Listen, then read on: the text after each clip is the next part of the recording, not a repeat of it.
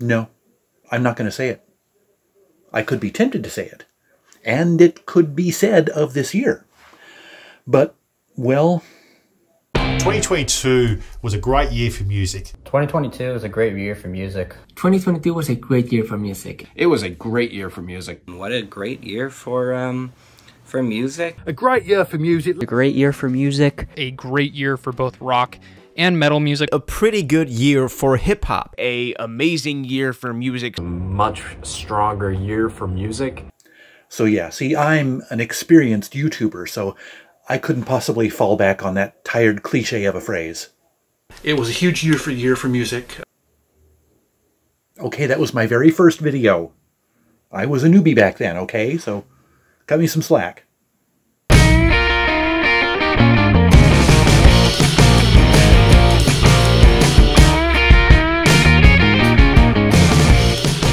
Greetings, one and all, and welcome to Tom's Hit Parade. Sorry about all that confetti, by the way. I'll just get that stuff cleaned up later. But anyway, yes, it's time. Well, actually, it's a couple weeks past time. But, well, what can you do? Better late than never, right? But yes, finally, at last, here I am to deliver that one last Christmas present, I guess, if you will. That most magical of weeks, Tom's Hit Parade's 2022 Year-End Spectacular. Ish.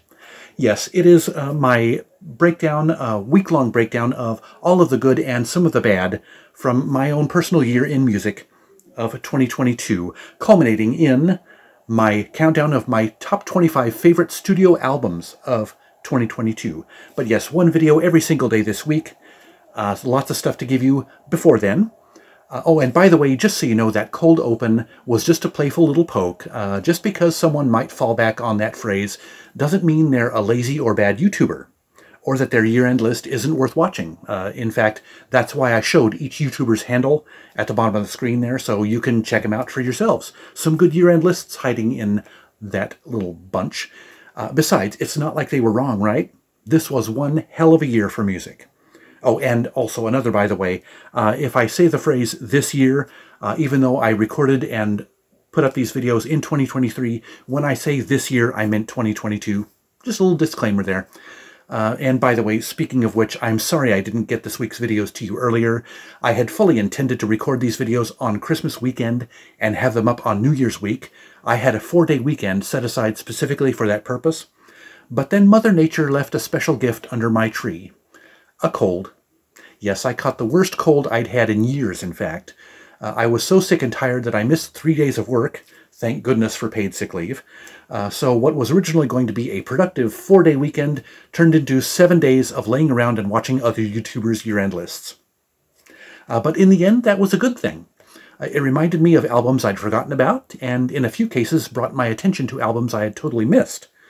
Add to that a last-minute round of re-listens to minimize recency bias, and I can safely say that, as nasty as that cold was, it made my Albums of the Year list more well-rounded and finely tuned than it might have been otherwise.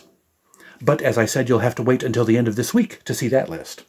You'll get a few other lists before then, including one that you won't see on anyone else's channel, because no one else does bargain bag. But I thought I'd start the festivities today with a little recap in 3 sections.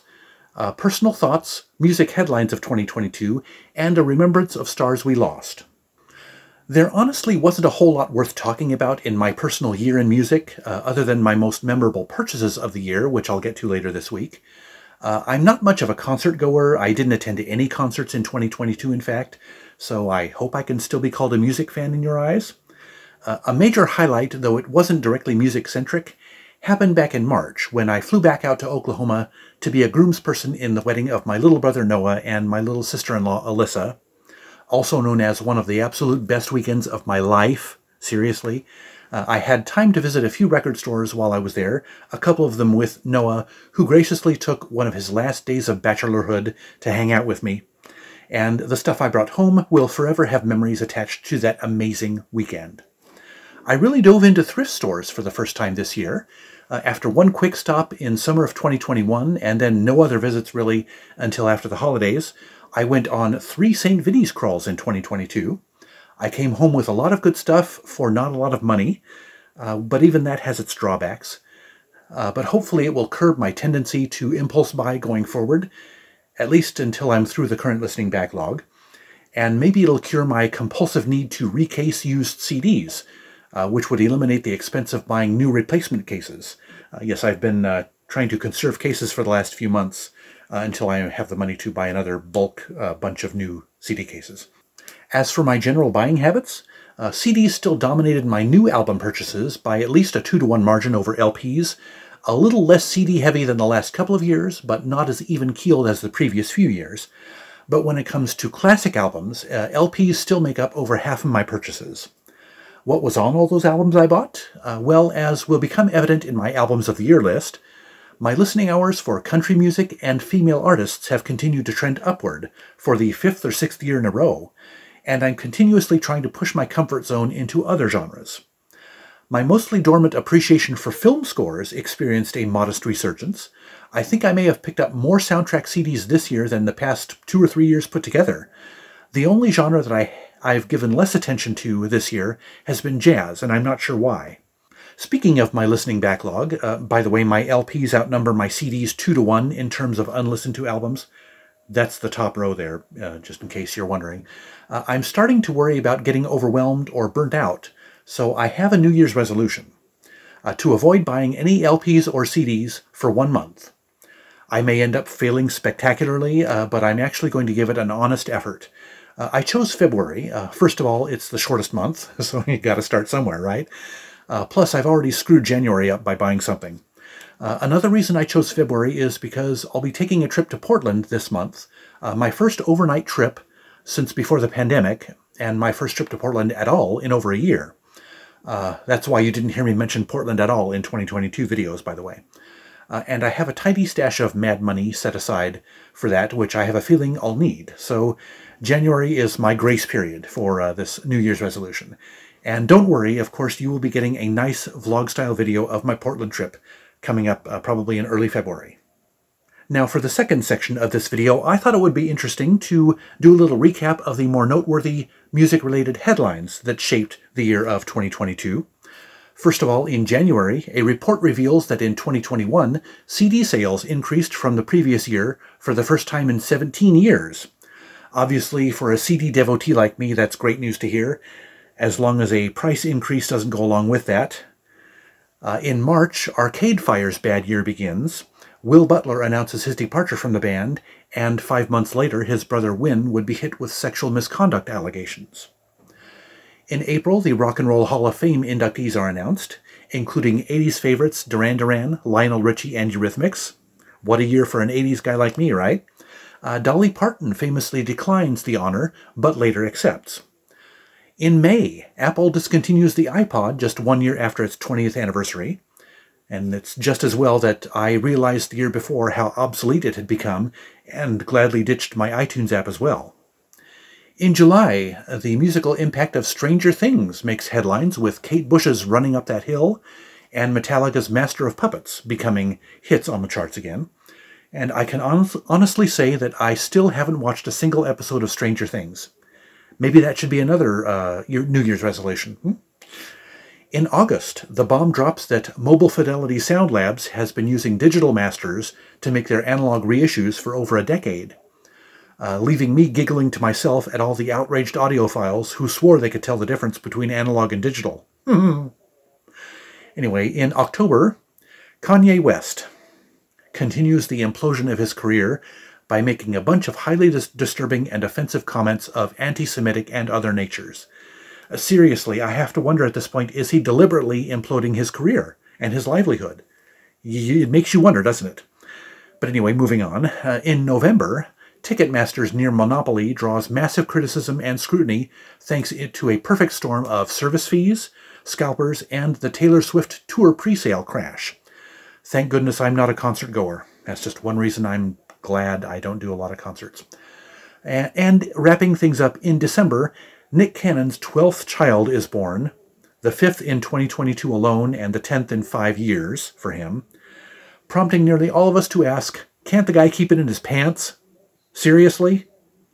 Yes, I know Nick Cannon isn't a music star in the strictest sense, but he did put out a hip-hop album once and is host of The Masked Singer, so that's close enough, right? And in the final segment of this video, I thought it would be nice to give a little in memoriam of sorts, recognizing all of the music luminaries who passed away during the year of 2022. Starting with the oldest and probably the one we've heard the most without any of us knowing his name. Bill Pittman, who passed away in August at the age of 102, was a guitarist with the session band The Wrecking Crew, which was heard on many Phil Spector productions, singles by the Mamas and the Papas, Jan and Dean, Sonny and Cher, and many, many others.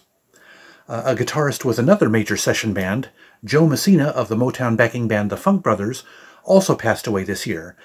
Other guitarists who left us in 2022 include Barry Bailey of the Atlanta Rhythm Section, Ricky Gardner, who worked with David Bowie and Iggy Pop, and Jeff Cook of the country band Alabama. Two of the youngest deaths this year were the Wanted member Tom Parker at 33 and pop singer Aaron Carter at 34. We also lost Foo Fighters drummer Taylor Hawkins, rapper Coolio, lead vocalist of the Screaming Trees Mark Lanigan, and pop singer Darius Campbell Dinesh, who won the third place in the first season of the British Pop Idol series, all before the age of 60. We lost all those guys before the age of 60. Far too young to go.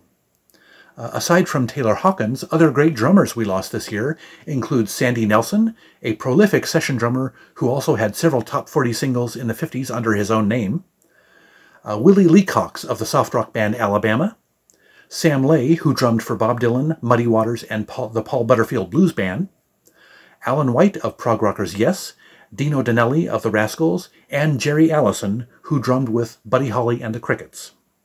While we're on the subject of the bottom end, we lost a few talented bassists this year.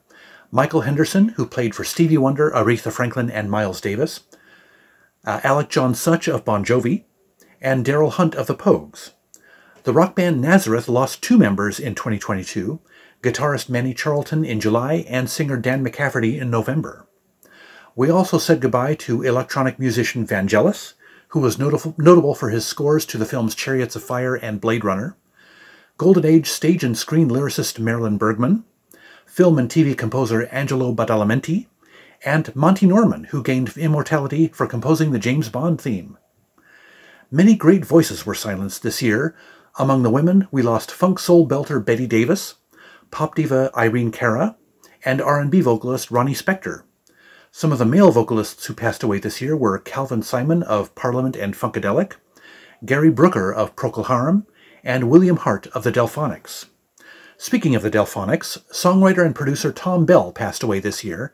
He worked with Philadelphia soul groups the Delphonics, the Stylistics, and others, as did another noteworthy producer and songwriter Lamont Dozier of the Motown production team Holland Dozier Holland, as well as songwriter John Lind, who wrote Madonna's Crazy for You, Earth, Wind & Fire's Boogie Wonderland, and several other hits. Country music lost its fair share of artists. Legendary vocalist Naomi Judd, half of the mother-daughter duo The Judds, C.W. McCall, famous for his novelty hit Convoy and a personal favorite of mine, Black Bear Road, singer Mickey Gilley, and David Muse of country rock bands Firefall and the Marshall Tucker Band. The passing of jazz saxophonist Pharoah Sanders came just a year and a half after the release of his critically acclaimed final album Promises, a collaboration with Floating Points and the London Symphony Orchestra. We also lost Earth, Wind & Fire saxophonist Andrew Woolfolk, jazz pianist Ramsey Lewis, and keyboardist Ian MacDonald of King Crimson and Foreigner. Many notable bands lost founding members this year. Keith Levine of The Clash and Public Image Limited, Don Wilson of surf rock legends The Ventures, Anita Pointer of the Pointer Sisters, Randy Rand of glam metal band Autograph, Andy Fletcher of new wave group Depeche Mode, Jeremiah Green of Modest Mouse, and keyboardist and trombonist Dick Halligan of Blood, Sweat, and Tears. And let's not forget all of the other major talents taken from us over the past year. Jim Seals, half of the 70s soft rock duo Seals and Crofts, teen idol Bobby Rydell, country legend Loretta Lynn, 70s pop icon Olivia Newton-John, bigger-than-life rock singer Meatloaf, Fleetwood Mac vocalist Christine McVie, and last but not least, rock and roll pioneer Jerry Lee Lewis. So Godspeed and rest in peace to each and every one of those artists and the many others who I didn't have room for on this list, who we lost in 2022. Well, that wraps things up for my intro to Tom's 2022 Year-End Spectacularish. Stay tuned all week long. I got lots of lists coming your way and a bunch of other stuff every day this week. But that'll do it for this video. I hope you enjoyed it. If so, hit that like button and share it with your friends. And give me your thoughts, questions, suggestions, or constructive criticisms in the comments section below. Also scroll down to the description for the links to my Twitter and Instagram feeds and links to my favorite fellow YouTubers who are all worth checking out. And don't forget to subscribe to my channel if you haven't yet, and browse my past videos, and be sure to ring that notifications bell so you'll be the first to know each time I drop a new video. Otherwise, thank you so much for watching. I'll see you tomorrow, and remember, life's too short to be a music snob.